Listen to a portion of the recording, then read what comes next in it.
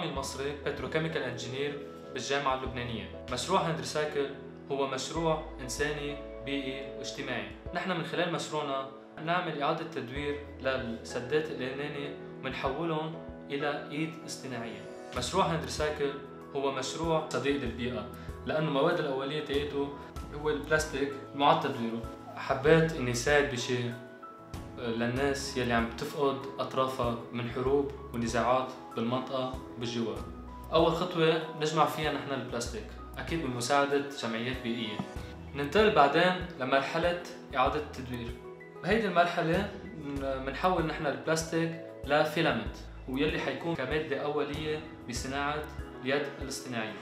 طبعا بعد ما ناخذ القياس على السكانر بنعمل ديزاين على اللابتوب وبنروح لمرحلة التصنيع عبر 3D printer حتى نصنع فيها الإيد الاصطناعية. بنطمح بالمستقبل القريب إن نوصل منتجنا لكل المحتاجين بلبنان وكمان بالشرق الأوسط يلي شهدت آخر فترة نزاعات وحروب أدت لبتر الأطراف عند الناس. على أمل إنه تنتهي هيدي النزاعات وما بقى حدا محتاج لهيدي اليد الاصطناعية.